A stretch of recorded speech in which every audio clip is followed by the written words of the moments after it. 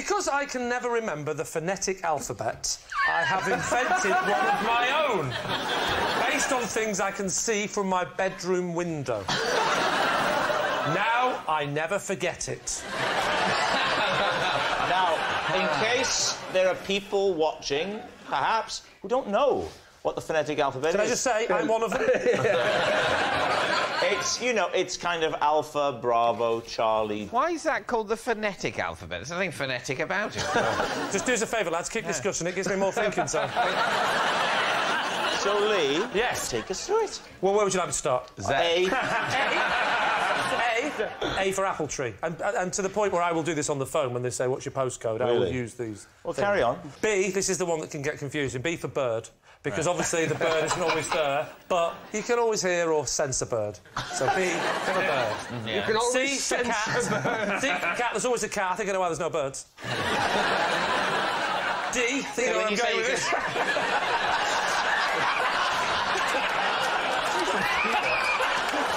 I'm surprised the cat's still there. I really am. Do you sometimes find there's no C when there's a D? Often I can say D, there'll definitely be no C and B, ever. You know. We don't need it all. What's H? H will be for hospital.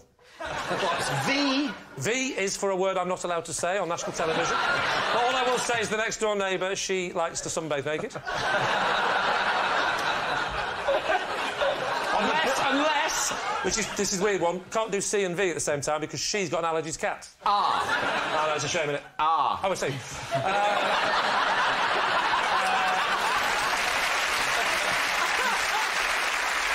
What's the name of the hospital? What? What? H. You said H for hospital. All I can see is the A and E sign, or as I call it, Apple Tree and Edna. Take me to Apple Tree and Edna. So you don't know the name of your nearest hospital? Not interested. I don't need to know the name of it. I'm afraid at that point, and only at that point, I cease to believe you. What otherwise seemed like I don't know the name of it, but I can certainly spell hospital for you.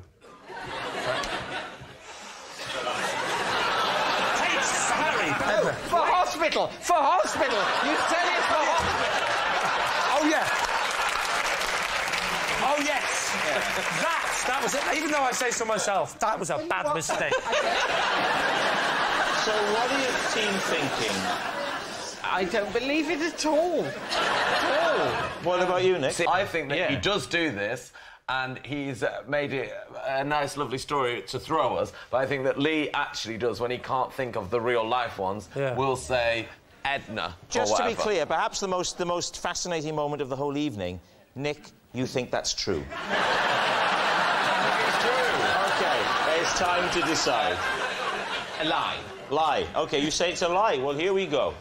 Lee, is it true or is it a lie? You have to actually ask. A lie.